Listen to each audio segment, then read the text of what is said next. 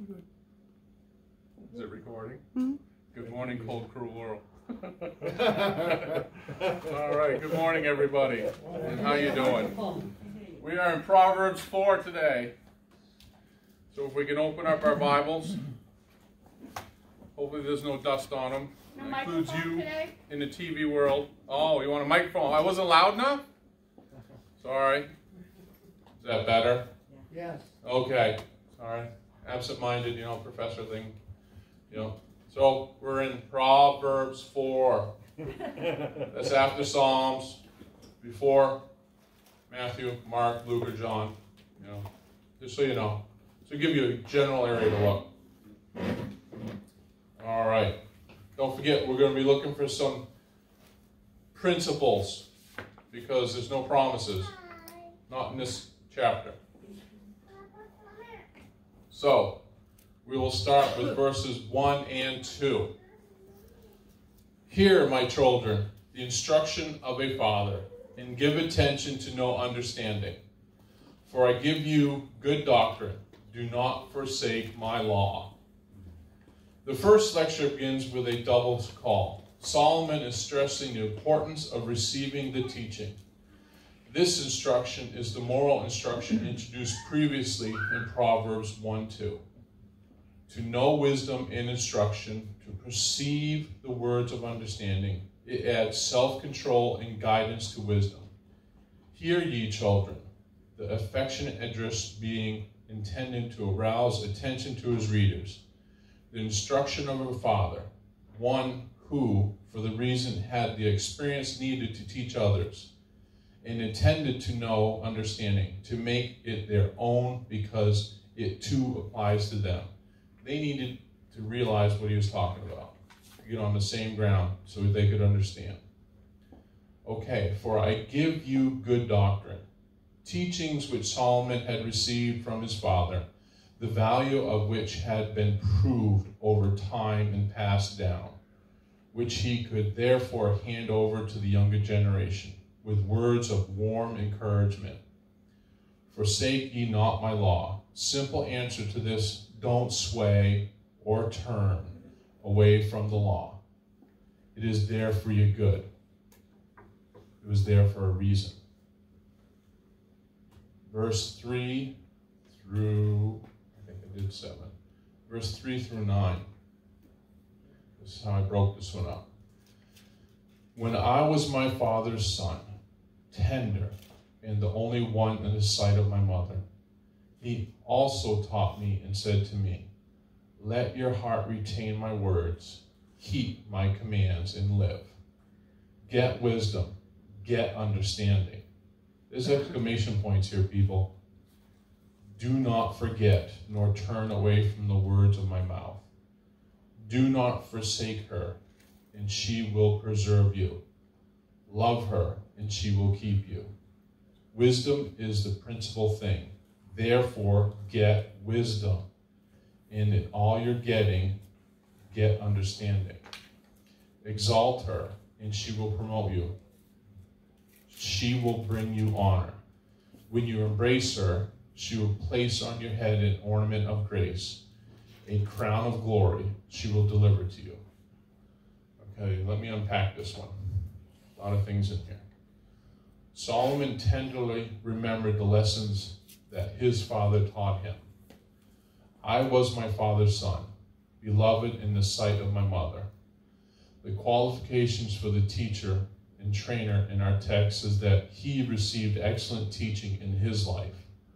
His father and mother fulfilled their obligations well in the teaching of him and showing affection for him. He is highly qualified as a teacher. The teaching in the testimony. The teaching given the teacher and trainer was excellent. We know 5 areas of what he was taught. The first one is securing of wisdom. Get wisdom, get understanding. The more we know, the more we understand.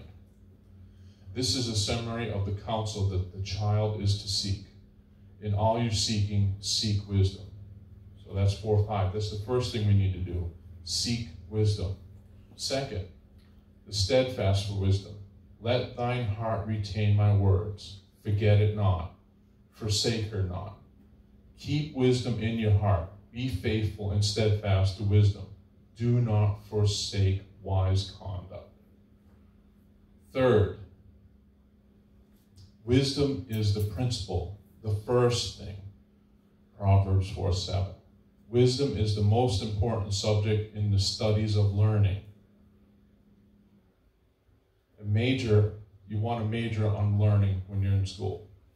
You may seek to major in other areas, but your first major should be wisdom. The fourth one, the support for wisdom. Exalt her, embrace her. Support wisdom by honoring wisdom and by holding tenaciously to wisdom. You never want to let go of wisdom. The fifth one, the splendor from wisdom. She shall give to thine head an ornament of grace, a crown of glory. Wisdom decorates the person with great splendor. It glorifies. Of course, the world cannot see the glory, for it does not have the eyes to perceive the glory, but the splendor is there for eternity. If the world could see it right now, I guarantee there might be a few more followers of Christ. Proverbs 4:4. We look back at Proverbs 4:4. It is a principle. It says, if we keep my commands, we will live. So that means that is a principle. Proverbs 4:6 is also a principle.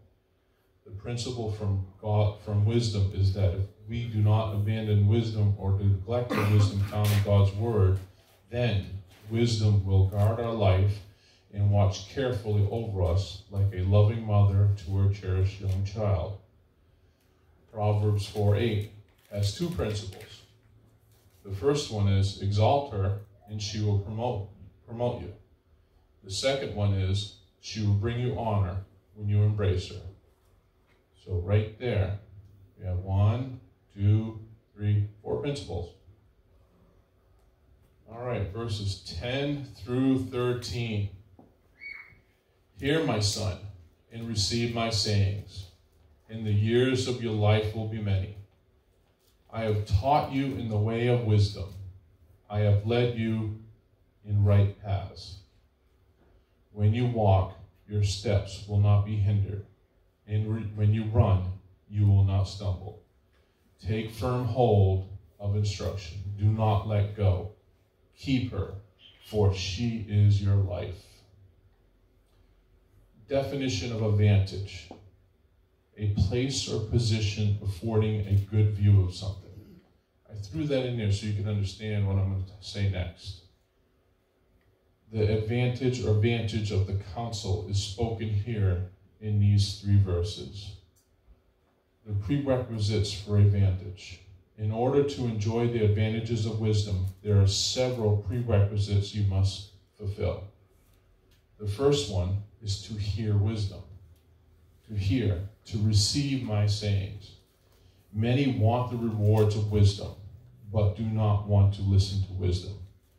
If you do not listen, you will not know what wisdom advocates. If you're not listening to what wisdom is saying, you're not going to get the benefits of it. Hold wisdom. Take fast hold of instruction. Let her not go. You must cling tenaciously to wisdom to benefit from it. This means loyalty to wisdom and faithfulness is conducting yourself according to wisdom. That's pretty straightforward, I believe. And the next one is products of the advantage. The products of wisdom, the advantage of wisdom, are listed here. They are at least 5-fold in number. Anybody else hear that beeping, or is that just me? Okay, just want to make sure it wasn't my head. Okay. You're backing up. The survival of wisdom. The years of thy life shall be many. Proverbs 4:10. This truth is repeated in Proverbs several times, as we have already seen in the previous chapters. Wisdom survives where degenerate and perverted sinful living will not. The sanctification in wisdom. I have led thee in right paths. Proverbs 4:11. Wisdom is always the right path. The problem is that many will not follow one who leads on the right path. The serenity for wisdom. Thy steps shall not be straitened. Proverbs 4:12. The word translate straightened means distress, anxiety, frustration. But wisdom keeps one from those disturbing situations of life. Wisdom brings serenity of life. A lot of us need serenity. A lot of us would have a lot more peace in life if we were seeking wisdom so we could see the path that we need to go on to stay away from the things that are not giving us that peace. Next, the sustenance of wisdom. She is thy life. Wisdom energizes, invigorates, and gives life. Take fast hold of instruction. Let her not go. Proverbs 4:18. You must cling fervently to wisdom to benefit from it. This means loyalty to wisdom and faithfulness in conducting yourself according to wisdom. Wisdom is not a dull and boring thing, as Satan would like us to believe. We need to read God's word. God's word is full of wisdom. The Proverbs, the Psalms, there's so much wisdom in God's word. If we spend time in it, we will find it. We apply it to our life. We will have it. We share it with others around us. We share it to our children. We receive it from those who are seasoned in years above us. They have a wealth of knowledge if we were to just listen. That is so important.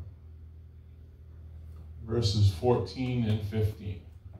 Do not enter the path of the wicked, and do not walk in the way of evil. Avoid it. Do not travel on it. Turn away from it and pass on. Wisdom advocates vigilance against evil. Wisdom will protect one from evil. The message is a warning. It forbids walking on the sinful path and gives two reasons. It's a bad path. Wicked and evil. The path evil walks is not for those who wish to honor God and walk in his wisdom. This path will put you in the company of the corrupt. It is a bad path. Wisdom does not put you in bad company. Wisdom puts you in good company. Wisdom keeps us on the right path, which is a much better path. Therefore, wisdom will direct you in the right path where good company and other followers of Christ will be. We see a theme here, wisdom, how important it is. All right, the manner of vigilance, 4:15. Separation is the manner of vigilance. Separation is not popular, but wisdom advocates it, for it is effective. Avoid it. It is the summary of the separation action.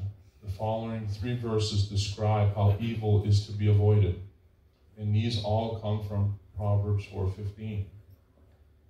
Pass not by it. Do not go where evil is, even out of curiosity. Evil is contagious. Stay away from it. Watch where you are, your location. Some places are prone to evil conduct more than others. Don't go near the bar. Don't go near where the drugs are. You may be thinking you can help them, you can save them, you can send them a lifeline. It's not normally what you should be doing. I can have a drink, sorry. Even people that are trained to help addicts. You don't want to see them go where people are shooting up all the time. They have a place where they do the training and then people come to them. You need to stay away from evil, Oh, I can just walk by the alcohol store. A lot of people can. A lot of people can't. If you're one of them people, you need to stay away. That temptation. Turn away from it. Stay away. And the next one actually is looking. Turn away. This involves looking. Don't look at evil. Turning away from evil. May mean shutting off your computer. Some people it's your TV. Some people it's your phone. And for other people, this may include your books, your magazines that you're reading.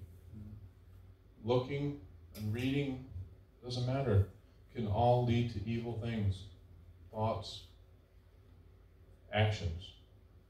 It's all evil. The next one is leaving, pass away. Get out of the area. You may have come upon it by accident. Leave the evil path at once. Flee. You know, what does Timothy say in 2:2? Is it often the best policy when evil is present? You flee.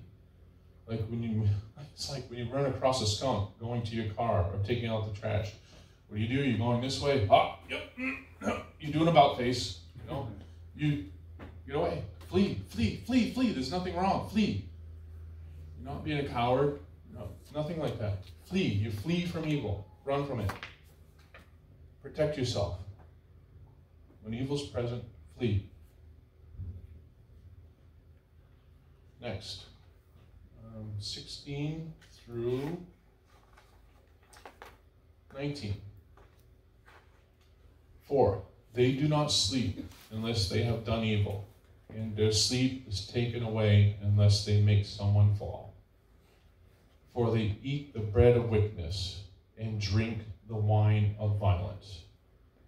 But the path of the just is like the shining sun that shines ever brighter unto the perfect day. The way of the wicked is like darkness. They do not know what makes them stumble. Okay, let me open this one up and unpack it. The motive for vigilance is what we'll call this little section. Why the vigilance about evil people? Scripture gives some good reasons, some really, really good reasons for vigilance to prevent evil people from corrupting you. The character of evil, for they sleep not, except they have done mischief. They eat the bread of wickedness, and they drink the wine of violence. The zeal or devotion of this people for pure evil is great. First, the sleeping zeal. They sleep not, except they have done evil. They are so perverted that they can't sleep unless they've done something evil. I mean, that is really a statement to grab a hold of. They will not sleep unless they've done something evil. And I'm sure that there's some people out there. I can't even fathom it myself, because I am not in that class. You know, I'm not boasting. I'm just saying I'm not there. Thank you, Lord. Second, supping zeal. They eat the bread of wickedness and drink the wine of violence. They eat and drink evil. This means that they have to do evil to be nourished, and they are wholly given to doing evil. No wonder wisdom says, keep away from this kind. So all they are is about evil. And unfortunately, I've seen people like this. I'm sure we all have. And we need to pray for them. The contrast of evil. But the path of the just is a shining light, that shineth more and more unto the perfect day. Get that from Proverbs 4:18. The path of evil is darkness, and the path of the right is light. The contrast of light and darkness is the contrast of good and evil. Vigilance is to avoid evil, keeps one in the light. You can't have it any more different than that, black and white, good and evil. There is the contrast. And we really need to stay with the Lord, which would be the good side, as we would say in this context. The curse on evil. The way of the wicked is as darkness. They know not what they stumble. Evil people are carelessly ignorant of what they stumble. The leaders of our nations are like this. And this is really sad and unfortunate. They fight for and allow evil to flourish. And we all see this. I'm talking about things that the Bible tells us are wrong. God's word tells us that this is just wrong. It's wrong. Remember God's word.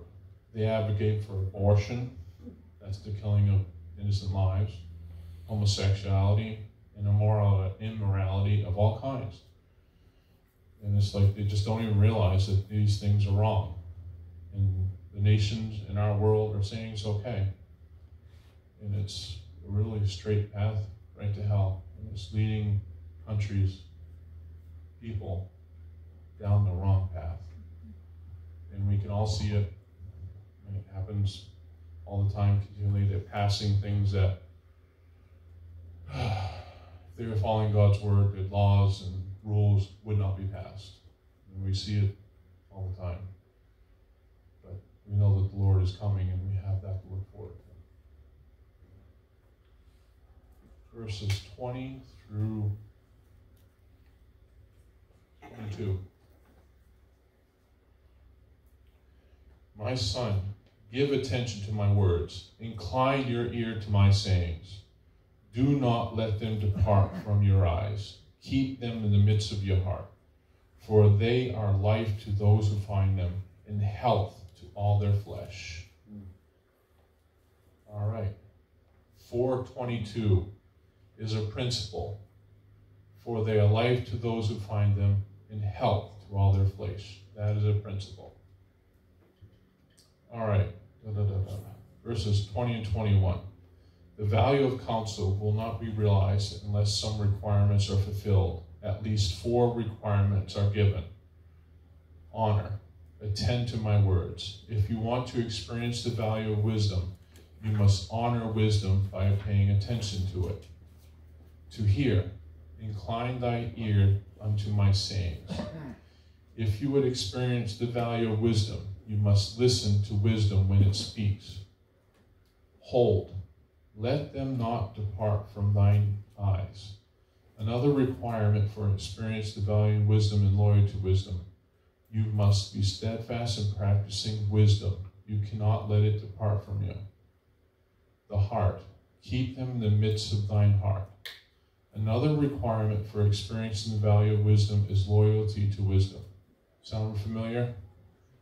You must be steadfast in practicing wisdom. You cannot let it depart from you. To know the blessed rewards of wisdom, it must be in your heart. There must be devotion to wisdom.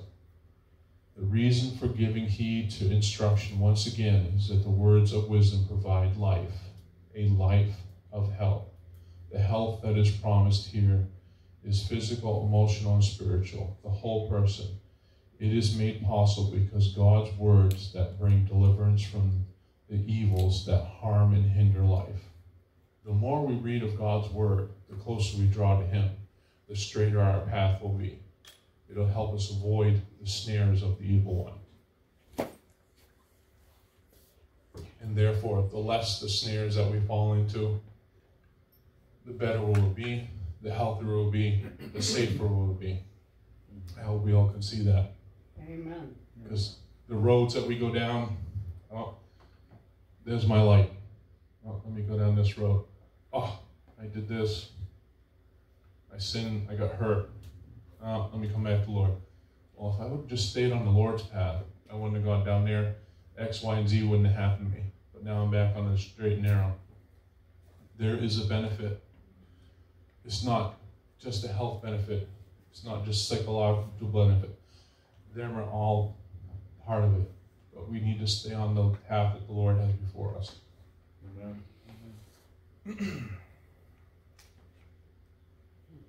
All right. Verse 23. Keep your heart with all diligence, for out of it spring the issues of life. Protection of virtue. Keep thy heart with all diligence. The word translated keep in this verse means to protect something. We are to protect the heart from evil because out of it are issues of life. I refer to Matthew 15:35. A good man out of the good treasure of his heart bringeth forth good things. An evil man out of the evil treasures bring forth evil things. So out of the heart, everything comes, whether it's good or evil. Matthew 15:19. For out of the heart proceedeth evil thoughts, murderers, adulterers, fornicators, thefts, false witnesses, blasphemies. The heart is vital for physical life and also for spiritual life. Protect your interests, your spiritual devotion. Protect your heart. It is so important that we protect our heart. We need to have wisdom. We need to stay focused on God. So very important. And verses 24 through 27. Put away from you a deceitful mouth, and put perverse lips far from you. Let your eyes look straight ahead, and your eyelids look right before you. Ponder your path at your feet, and let all your ways be established. Do not turn to the left or right. Remove your foot from evil. Okay, the chapter ends with some excellent commandments for character. The parting of virtue. This is verse 24. Put away from thee the forward, perverse, evil, wicked mouth. This is not only personal departure from having a defiled tongue, but it is also a separation from those with bad mouths. Separation is very important in living a life of wisdom. Bad mouths do not promote wisdom, and being around them will influence you. As we say, what goes in will come out. Another thought is, what you hear will come out. So we need to think about that. Seriously, what goes in comes out. When we read our Bible, that's what's going in. And it will come out because that's what we put in it.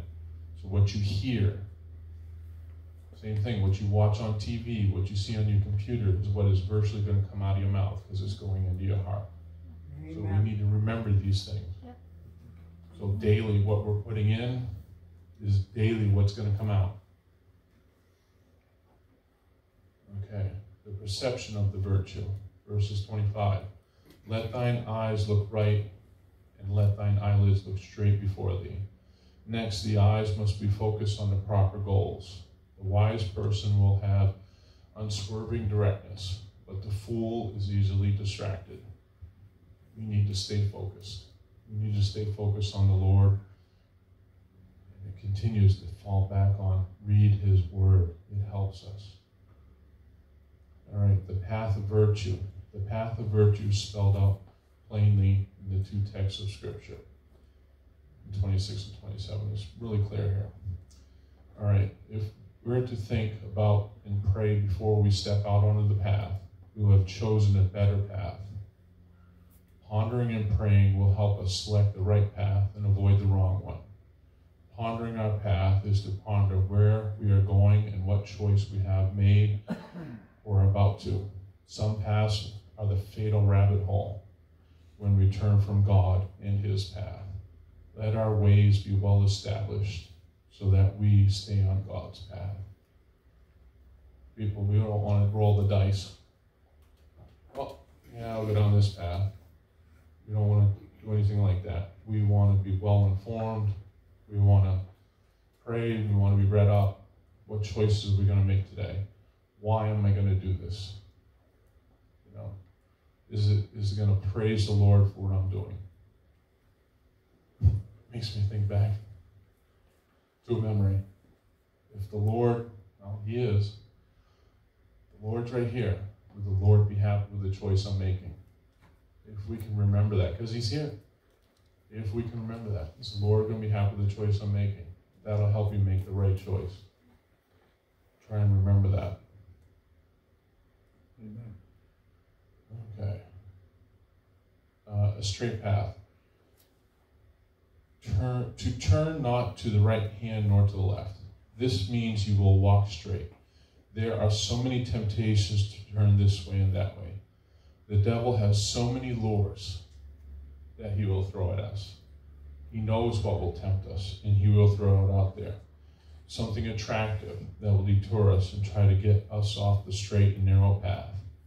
But wisdom says to walk a straight and narrow path. This means that you need to be assertive as well as dedicated to stay on that path. It ain't easy, folks. The devil is going to do everything he can to throw us off. And we are still human. We still sin. We have that sinful part of us that will want to go do things. And we still need to fight that from the inside also. And we need to pray about it. It is not easy. So, next, a separated path. Remove thy foot from evil. The entire counsel may fitly be summarized in the words of the Lord. Watch and pray that ye enter not into temptation. The spirit indeed is willing, but the flesh is weak. And the Lord, God said it right there, the flesh is weak. We need to continually pray. We find it in Matthew 26:41. Watch and pray, lest you enter into temptation. The spirit indeed is willing, but the flesh is weak. No turning left nor right. Let us continue until we hear, well done, thou good and faithful servant. Isn't this what we all want to hear? Amen. I mean, isn't it? Yeah. I know that's what I want to hear. On that final day, that final time. Okay. In closing, we all have separate paths. Now, are we sharing our paths with others? Are they intermingled with others? Head to the same direction? And just to point this out, our destination is to be closer to God and Jesus. Our destination is not heaven. Our final place where we believe will be there. But we need to be closer to God. That's the point. Now, our paths will have fellowship with other brothers and sisters. We need to lift them up. We need to encourage them. Fellowship is so important. And I meant to write it down. I meant to look it up. There's a verse that says we need to not forsake fellowship. It is so crucial. And I keep hearing it from people. Oh, I don't need to go to church. It doesn't matter. Yes, it does. Church is so crucial. Amen. Prayer is so important. We need to be around our brothers and sisters. We need it. We're not meant to be alone. We desperately need it. We need to be around other believers. We need to hear the prayer needs. We need to hear the praises that God, the answer to prayer that God has done. It's something that we need. But we also need to be aware. We need to be on guard because evil is everywhere. And it's looking to devour whom it can. It's looking to tear us all apart. We have a virus going on right now that is tearing our country apart, it's tearing the world apart, it's killing people by the millions now. And we need to pray. We are in the end times. Who knows when the Lord's going to come back. But we need to pray.